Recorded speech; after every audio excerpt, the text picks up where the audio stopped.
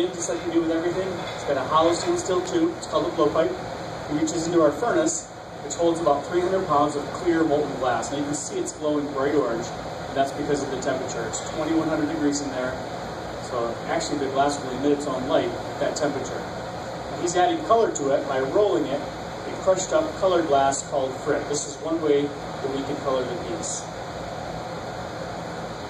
This is the quickest way. All this crushed up colored glass, just by rolling into it, it heats up very quickly and sticks to the surface. It's going to put another layer on right over top of this. Just going to make sure it's nice and dark.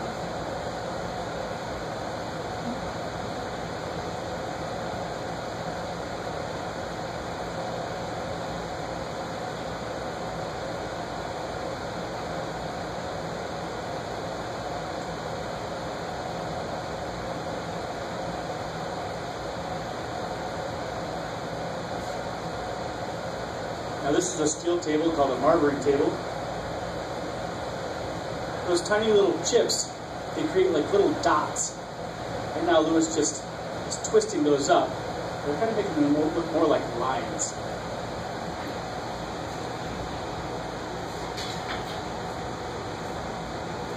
He's going to continue to twist those up.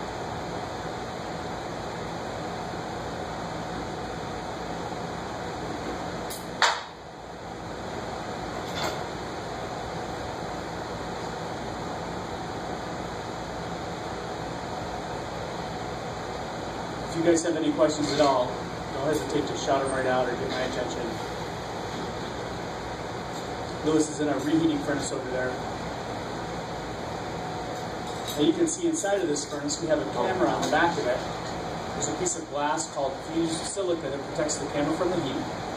That type of glass was developed right here in Corning in the 1930s. It's the same type of glass that they use on the Space Shuttle's windows.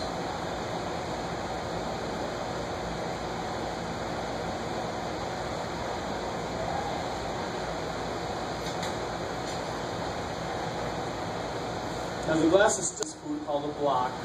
This shapes, centers, and it cools it down at the same time. You can see how the glass is a little darker now because of the temperature difference. So he just puts a puff of air into the end of the iron and traps that air in there with his thumb. And if you watch out here at the tip, you can see it start to get a little bit bigger. It's just starting to grow right now. You can see it start to grow. So there's a bubble inside there, probably about the size of a large walnut, or maybe the size of a golf ball. He's going to cool this down a little bit, and then he's going to go back in the furnace and collect about 3 times as much glass right over top of this.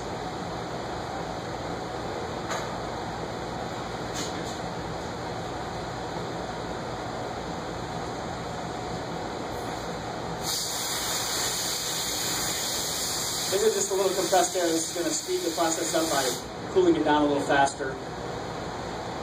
Lewis will go back into the furnace, and his next scanner, you'll see he'll have quite a lot more. He's got more surface area.